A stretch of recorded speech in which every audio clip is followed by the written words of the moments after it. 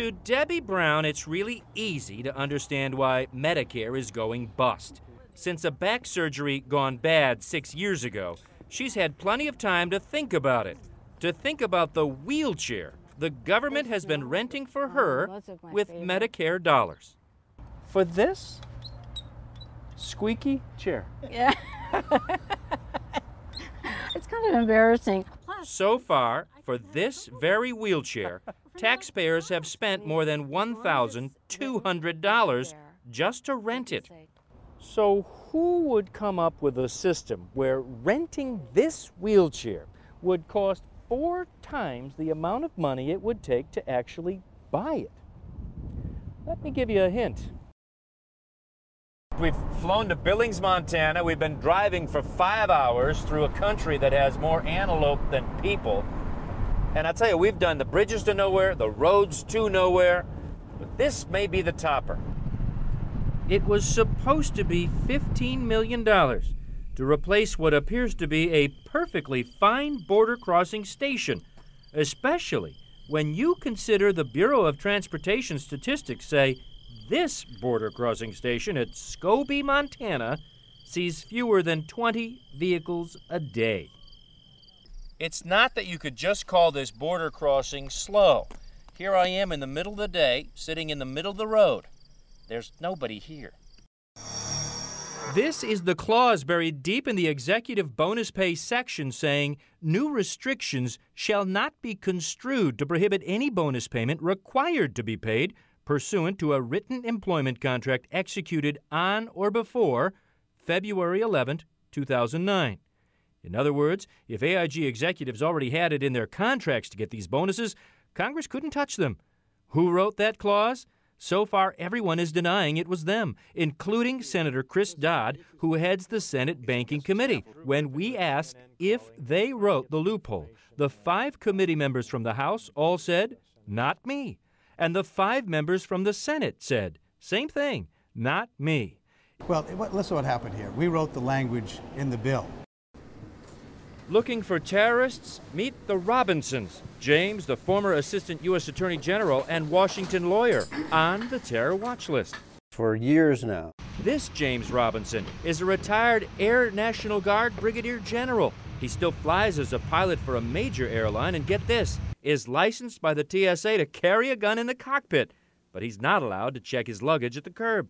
They've got these 2 lists that aren't talking to each other. I'm carrying a weapon, flying a multi-million-dollar jet with passengers, but I'm still screened as, on the terrorist watch list. And this James Robinson is, well, James Robinson, the 3rd grader. Are you a terrorist? I don't know.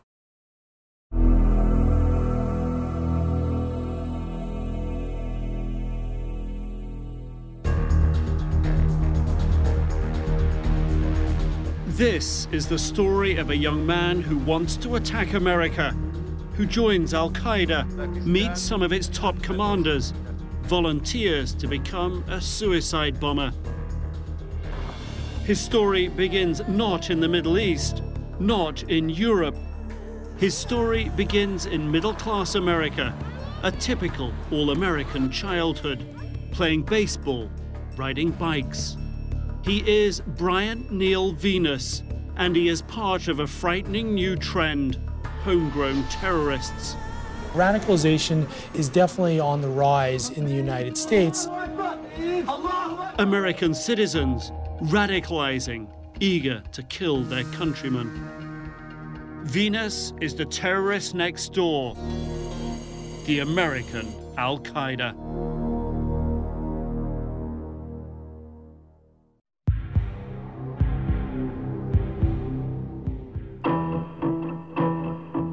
What do you think when you see it? Stay alive. I knew that I had to survive this. I went up like that with my hands up to show no threat. This was a lynching on video. We, the jury, in the above entitled action, find the defendants.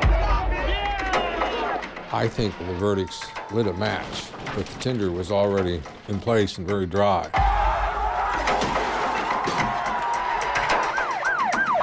Are you able to forgive those cops? Have you let those demons go?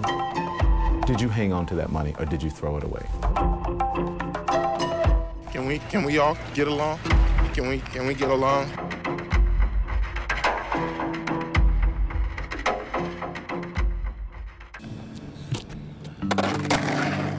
Rodney King, now 45, usually begins his day on a skateboard. The exercise, he says, keeps his muscles from stiffening. One side effect from all his injuries. King's nightmare begins just after midnight. He and two friends, out celebrating, head west on the 210 freeway. I had just gotten word that my old construction company had called me to come back to work that following Monday. But the celebration is cut short.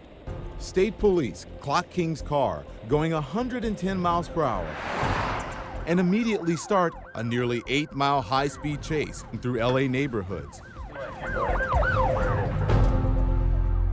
King has always maintained he may have been speeding, but only a little. However, in this rare interview, he sets the record straight. I was doing 100. I did every bit of 100.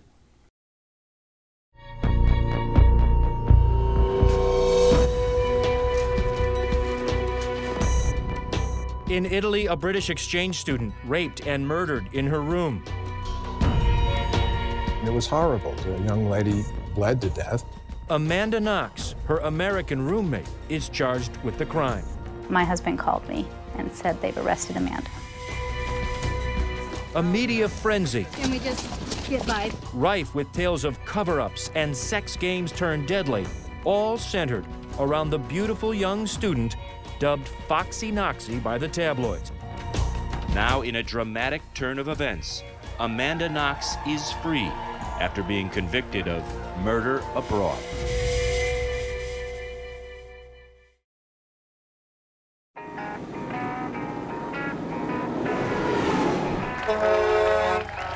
You better wake up, America!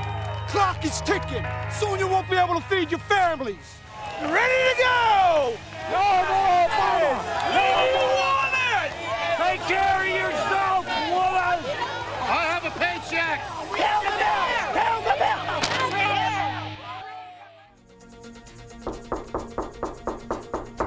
Hello? Hey, turn the camera off, guys.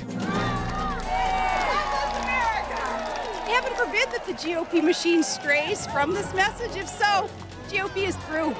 The Tea Party movement is claiming that they hunted you and that you're a rhino, and they're claiming a victory against you. What's your reaction? No more politics as usual.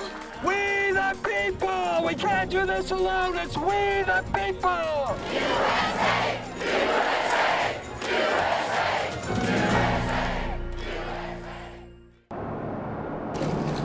We know that we still have outstanding votes to count in this primary.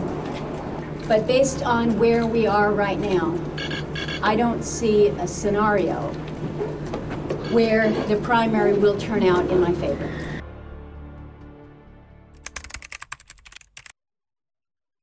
Senator Murkowski, I'm Shannon Travis at CNN. The Tea Party movement is claiming that they hunted you and that you're a rhino, and they're claiming a victory against you. What's your reaction? Hey, Shannon, I said I'd get back to you on it. I just wanted to see what the senator's reaction was to that, because they're passing around emails and claiming victories against you now. The Tea Party Express was very involved in the state of Alaska. I think we all know that.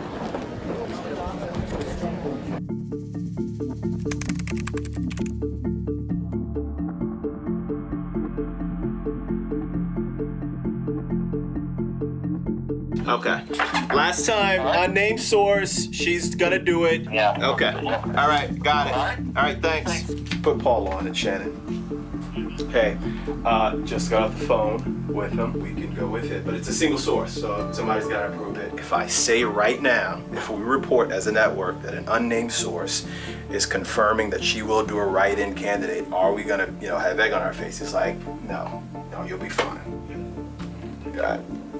I have a relationship with him, yeah. So, what do you want to do?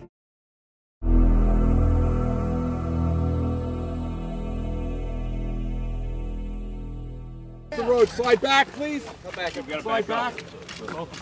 Right back. Please, first of all, I just want to thank God for bringing me through one of the most trying times of my life. You know, it's a beautiful day. It's a beautiful day that I get to be reunited with my family and go home and spend some quality time with them. I made a decision to go home and, you know, to get my firearm and carry it with me that night. And, you know, who knew that that night would change my life in the way that it would. So right now, I'd like you to meet Tiger Woods and his father, Earl Woods. My dad has always been adamant all through my childhood, only play the game of golf, play from your heart and soul. Tiger Woods is the best that's ever played. 14 majors, over $100 million in prize money. What's your emergency? I need an ambulance immediately. I have someone down in front of my house. They hit a pole. She said she was completely blindsided on Thanksgiving Day. I was unfaithful. I had affairs. I cheated. I was so madly in love, I couldn't walk away. I think the Tiger hit professionally rock bottom. I think that our father was a part of Tiger so much that when he passed, Tiger became lost.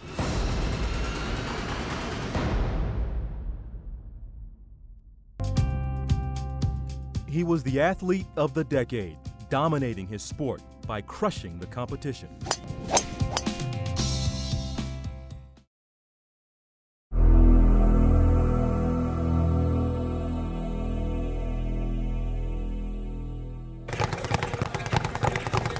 My name is Paul Delgado. I got into boxing when I was 12 years old. My dad took me to a local boys club. I just fell in love with the sport. I saw a lot of little kids doing it. I was fighting a lot in school. My dad told me that boxing would be a good outlet for me. And I started off kind of rough. I started off with 2 losses real early in my career at 12 years old, but I never quit. And that's what boxing instilled in me as an adult, is that never quit attitude. Magnifique. Oh yeah, this is it. I'm Chip Brown, also known as Big Man Bakes. I'm 6'5", 260, and I bake with very delicate hands. Welcome to Big Man Bakes. Thank you. How are you? That's me. Welcome. First time. You're the guy. I'm the guy. I'm Big Man Bakes. I was not on a trajectory to be a master baker. I was on a trajectory to even do politics, medicine, or something like that. I got sent to college, and I happened to have a Betty Crocker book, and there was a girl that I was trying to impress that her birthday came up and nobody was there, and I said, I'll be there. Let me read this book, bring over a cake, and see what happens.